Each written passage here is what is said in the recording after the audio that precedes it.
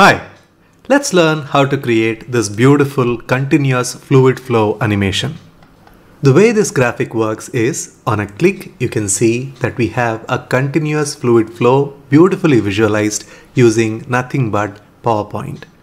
This simple continuous liquid flow animation has a lot of applications in technical presentations.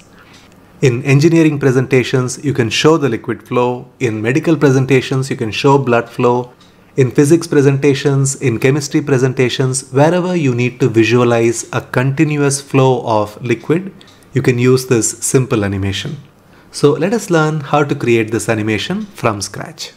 But before that, I am Ramgopal from presentationprocess.com, the creator of comprehensive all-in-one PowerPoint bundle, a collection of more than 4,500 premium animated PowerPoint templates that help you create beautiful and engaging presentations in minutes.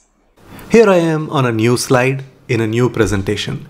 The first step is to create the pipes so that we can have the liquid flowing through it.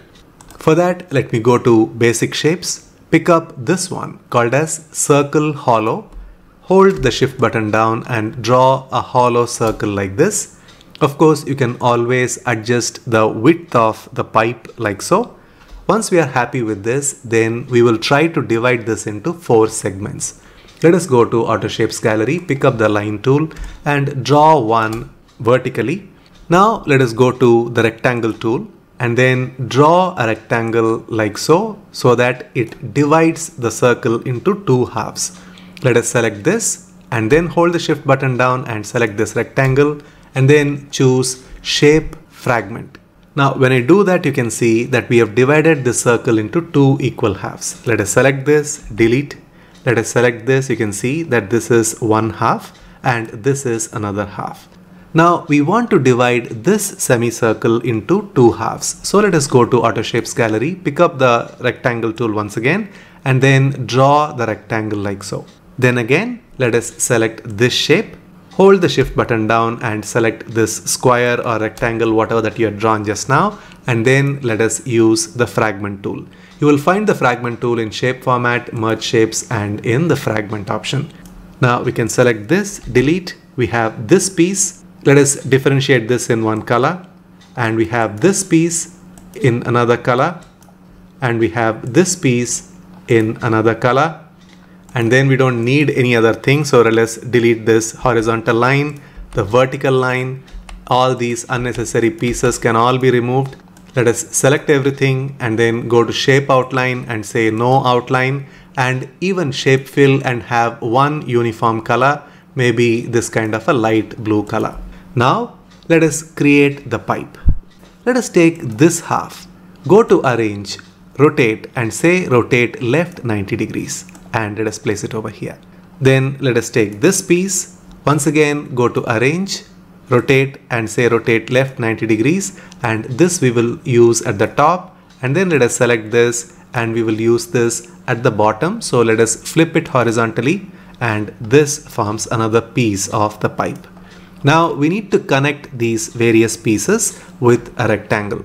Now go to Auto Shapes Gallery, pick up the rectangle tool and draw a rectangle that matches the width of the pipe here. Can you see here? I am now matching this width to this width here. Let us go to shape outline and say no outline and give this the same color as this one. So let us go to shape fill, go to eyedropper tool and you can pick this color so everything matches. So you can see that there is a seamless flow from this to this. Then let us place this right next to this so that we are able to complete our pipe. Then let us make a duplicate of this by pressing Ctrl D and then let us place this to the bottom end and then let us place this. Excellent. Now we have got our pipe in place. Of course, you can always extend this pipe the way you want. For example, let me select this, press Ctrl D to create a duplicate and then let me rotate it right by 90 degrees and then let me reduce the size. So to reduce the size in a precise way, let us go to shape format and then let us reduce this width. In this case, width is our height. So let us just reduce it without affecting much of anything else and we can keep it here, and if you want it you can have it reduced a little bit. And let us do the same thing and let us hold the control button down as we move it down and we have this extended. So this is all completely up to you. Let me reduce the height a little bit more. If you're interested, you can select everything and go to Shape Union and have the shape fixed. The next step is to have the red circle depict the continuous flow. For that, once again, let me go to Auto Shapes Gallery, pick up the oval tool, hold the shift button down as you draw a small red circle. Go to Shape Fill and choose the red color. Go to Shape Outline and say No Outline. Now we have got our red circle in place. Let us have this over here. And then we need to have it move down. For that, let me go to Animations. Keep the animation pane open so you can follow whatever I'm doing here. Then let us add motion path animation, and you will find that here. Let us choose lines motion path. The default direction is to the down, so it's perfectly fine for us. Now this seems to have gone a little too far. Hold the shift button down and ensure that the distance covered is not way too much. Now the next step is a very important one. We are going to have this red ball move through the curve and come to the center point over here.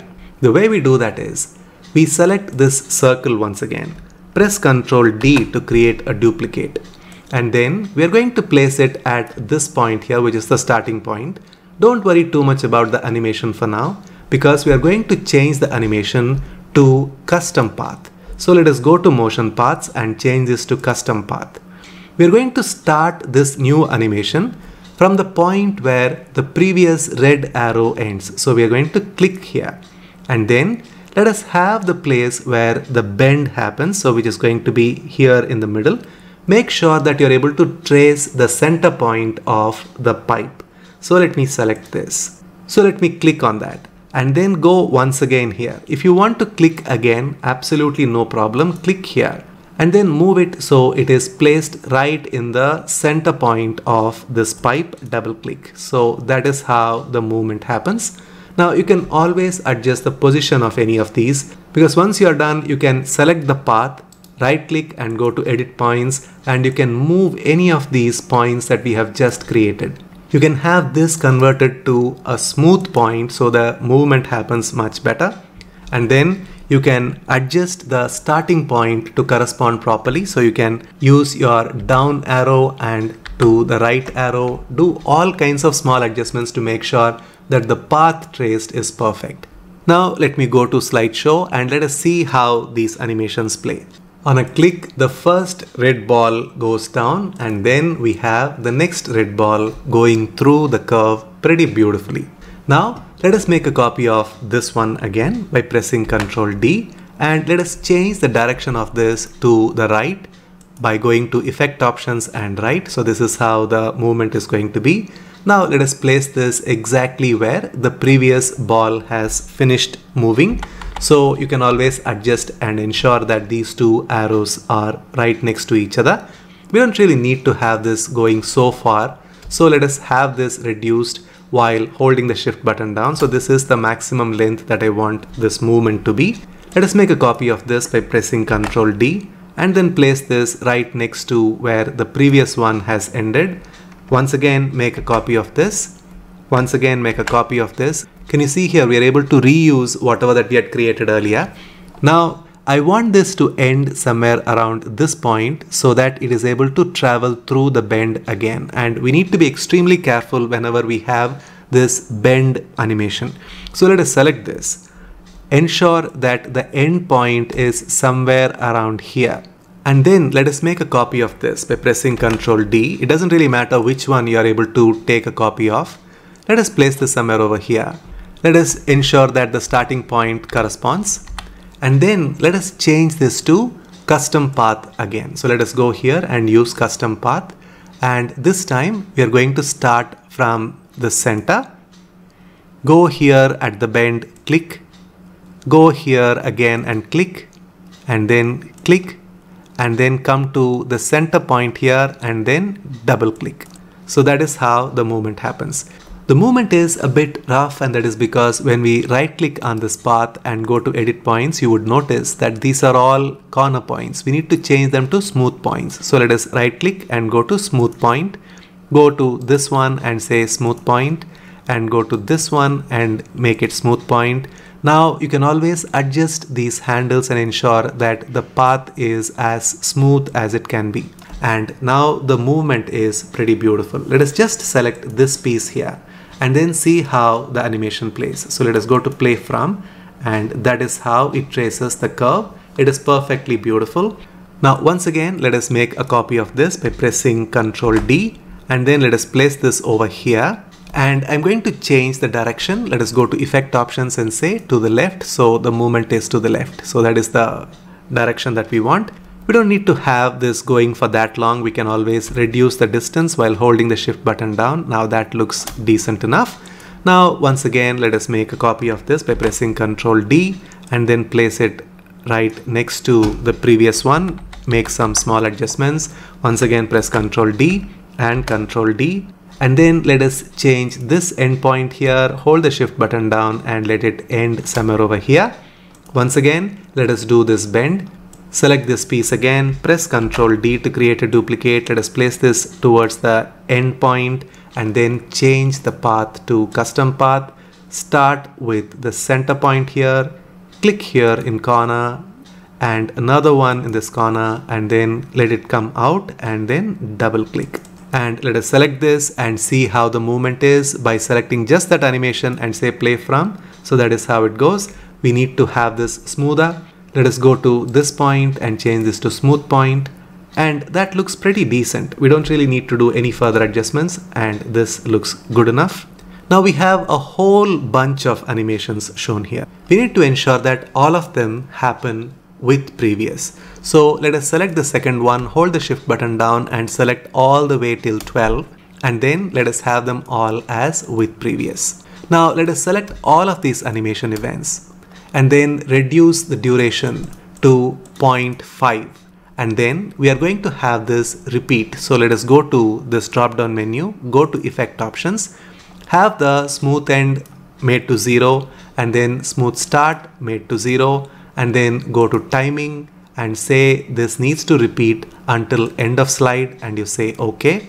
Now when I go to slideshow, you can see that this is how the movement happens. Now you can always make some adjustments. I can see that in this portion there is a really long gap which can always be plugged by having two of these balls placed here, so the movement is even smoother. The same way, if you feel that there is too much distance between these elements and too short here, you can make adjustments. It is completely up to you. What I had shown you is just the method of how to do it. Perfecting it takes a little bit of time, but when you make your presentation with this kind of animation, there is no doubt that your audience will pay full attention to what you have to show. In the meantime, do you want to learn some simple and creative PowerPoint ideas you can use in your next presentation? Then click on the link here to join our 5-day free email course called 25 Creative PowerPoint Ideas. These are simple, quick and useful PowerPoint ideas I have not shared elsewhere. So go ahead, click on the link, join the course, and I will see you inside.